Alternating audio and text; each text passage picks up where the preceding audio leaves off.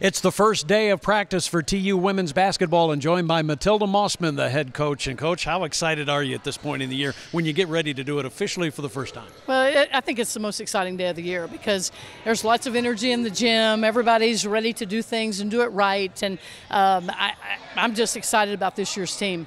And the changes in the rules over the last few years does give you a chance to get your hands on the team a little bit earlier, so you know a little bit more than you would maybe 5 years ago at this point, right? Yeah, it used to be 2 hours of skill-related activity in the summer, 2 hours in the fall, and now that got extended to 4. So I really feel like we've been able to get our hands on our guys a little bit more and really be more fundamentally sound, do the little things, spend a little bit more time doing little things. So what do you know about your team coming in? What do you want to learn the next couple of weeks? Well, I think it's a team that's hungry. I think it's a team that wants to compete, and there's 15 guys out here for the first time since I've been at Tulsa. We've got 15 guys on the roster.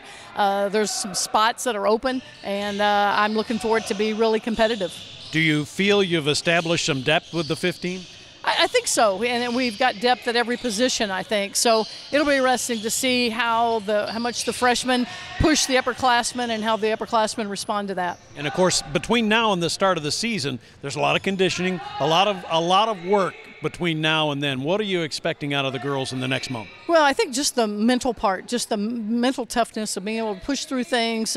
Today things are going to get hard because we're in here a little bit longer than usual, and the expectations are higher. So it's about what happens to those guys when they're getting pushed and how they're going to respond to it. Who do you see as the early leaders this fall and this winter on this team? Well, I think from the guard standpoint, Shug Dixon and Lex Galden have been really, really good. And then from a post position, Crystal Polk has coming in the best shape of her life, and I think she's feeling like a leader and being dominant every day. So I think those three are a pretty good three to start with. Coach, it's on. Good luck. All right, thank you. Head coach Matilda Mossman as we are underway in women's basketball practice here at TU.